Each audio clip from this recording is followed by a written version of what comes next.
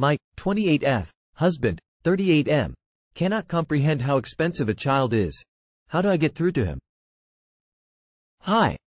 I want to be a mom more than anything.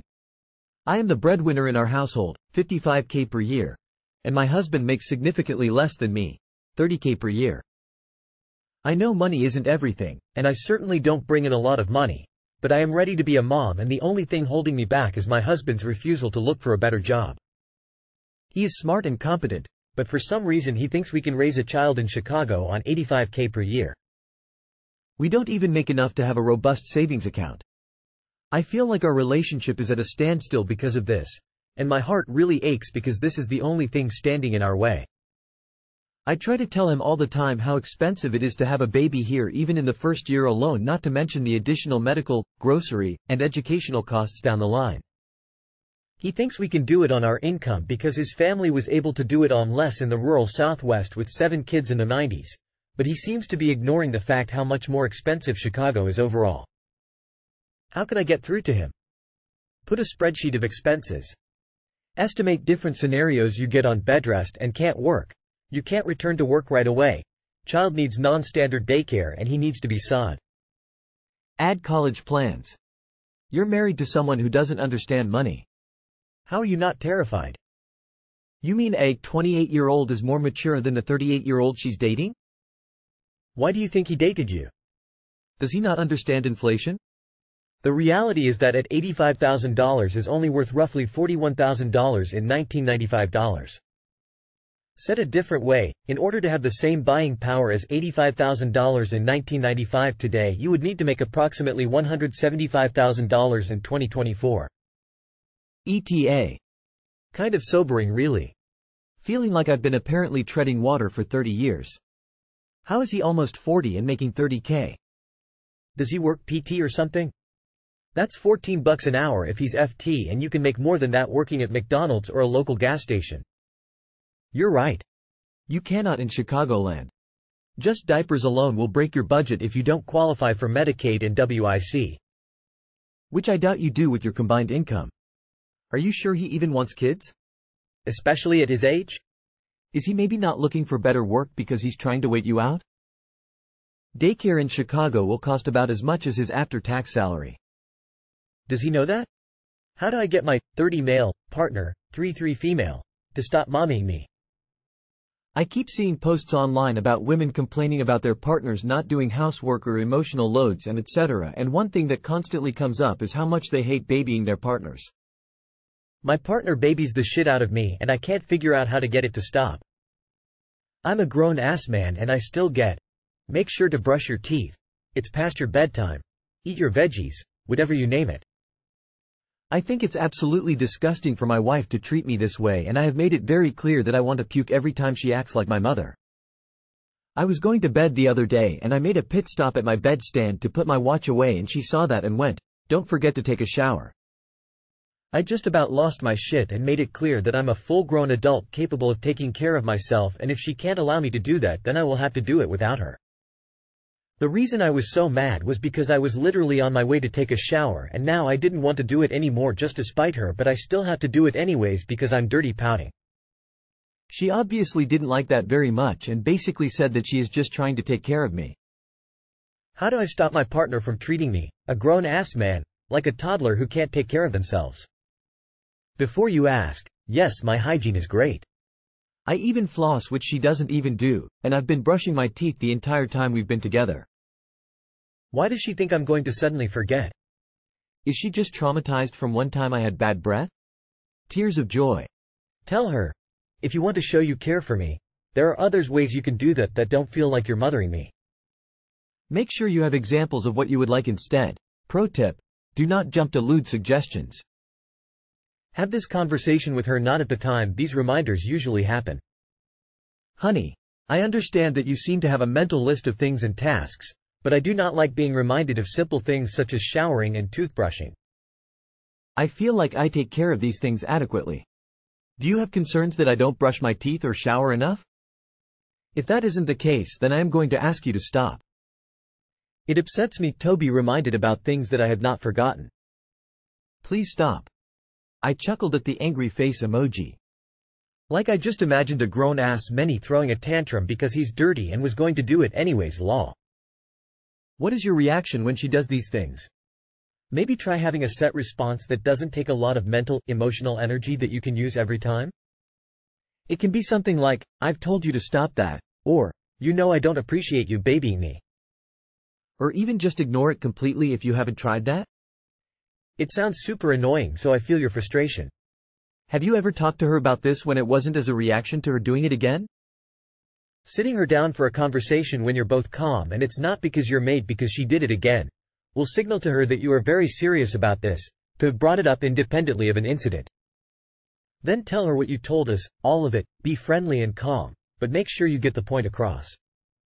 As humans, we do bad at picking up on hints, and we aren't eager to resolve things when it's in the heat of the moment. What to you may have been a clear indication that you hate this, to her might have been nothing. It shouldn't have been, but it happens and that's okay. It's something that needs a little more clarity and attention. Is she an older sibling who had to take of younger siblings perchance? I find myself doing and saying things like this to people, especially my partner, partly because I got used to taking care of my younger sibling, sometimes my parents too because alcoholism, and just carried the habit into my relationships. I've gotten much better at recognizing it and trying not to do it because it has led to a lot of toxic, one-sided relationships. But if your girlfriend is used to always having to take care of someone because they couldn't take care of themselves, it could explain why she is having a hard time breaking the habit. Guy from work 33M flirting with my 31F girlfriend and she won't see it. Should I be concerned? My girlfriend 31F is a nurse. All the doctors and nurses have each other's work numbers. Recently, a 33M doctor has started to send random texts, checking in on my girlfriend and sending random photos of things he's seen a couple of times a week. I don't want to sound paranoid about it, but I said to my girlfriend, I think he's trying to flirt, engage and take a shot at you. She has said I'm being paranoid and possessive and she's going to continue to respond as it would be rude and weird not to engage, and from her side it's just a platonic friendship. We have had one issue in the past where this happened with a random guy in her very extended friendship group. I don't want her not to feel like she can engage with anyone, but also would like her to acknowledge that it's not typical behavior as no one else seems to do that with her and she should be really careful about the signal she's sending off. Am I being over the top in expressing my concerns? How should I manage it if she just continues and doesn't take my feelings into account? She may not outright go cheat on you, but she definitely isn't an idiot and is appreciating the attention she's getting.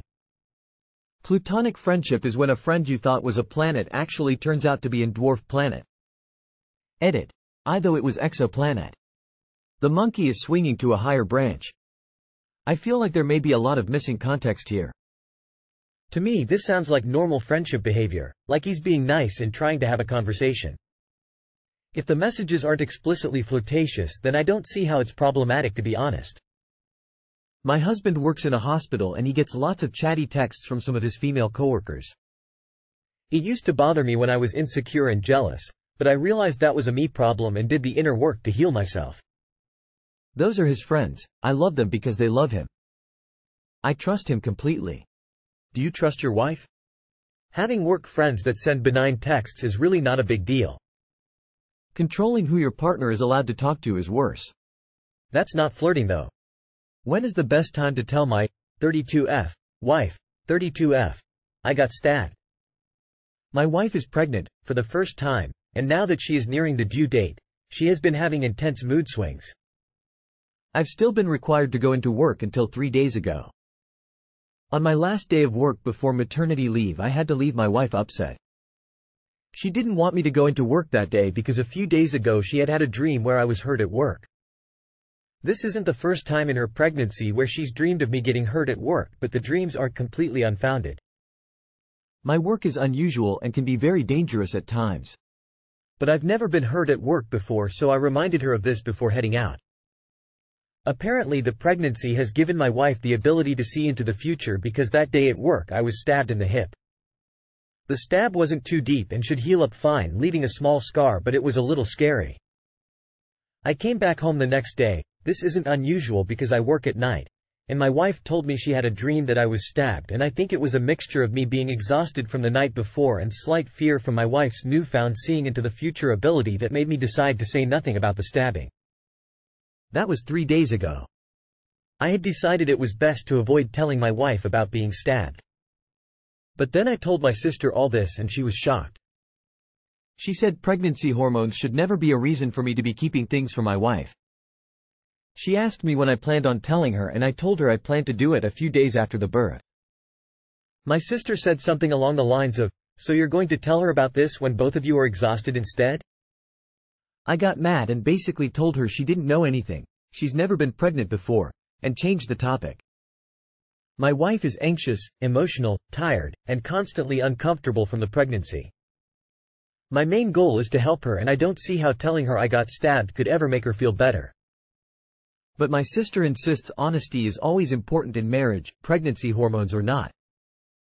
I do feel guilty for keeping all this from my wife, but I just really feel now is not the time. I am looking for the opinions of anyone other than my sister and anyone smarter than me. Do I tell my wife now when she's pregnant or go with the original plan and wait until after the baby comes? Does anyone know the best way to tell your wife you were stabbed and have been keeping it a secret from her? Please help. I would be livid if I found out my partner kept something like that from me because pregnancy hormones make me crazy. But since you already kept it to yourself for 3 days, it's already too late to drop it casually. If I were you, I would sincerely apologize, explain that you didn't want her to worry, but that her intuition was right this time. If there is a fallout, 'cause she feels that you don't trust her or something, let it happen, be apologetic 'cause you clearly don't. And don't insinuate that you didn't tell her 'cause you think she is hormonal. What is the infantilization of pregnant women going on here? Give your wife some credit and find an appropriate time to tell her ASAP. Tell her now. Pregnancy is so hard and yes, the hormones make us more emotional, but you need to tell her. If you don't and it comes out later, I wouldn't want to be on the receiving end of that one. If I was in your wife's position and found out my husband kept getting stabbed from me, even with good intentions, I'd be pretty pissed and deeply hurt. PP is hard enough of an adjustment. You don't need anything thrown in there that could rock the boat and make things harder. Plus, she will be in an even more vulnerable position afterwards than now. Neither of you need the fallout of this making waves. You know her best, but were I her, I'd be very angry you chose to keep it secret. I understand your mindset is that you're protecting her from added stress and worry. But you're also infantilizing her. She is an adult and your equal partner. How would you feel if she kept something like that from you and just decided you couldn't handle knowing? Noble intentions, but not great in practice. Also, apologize to your sister. Lol.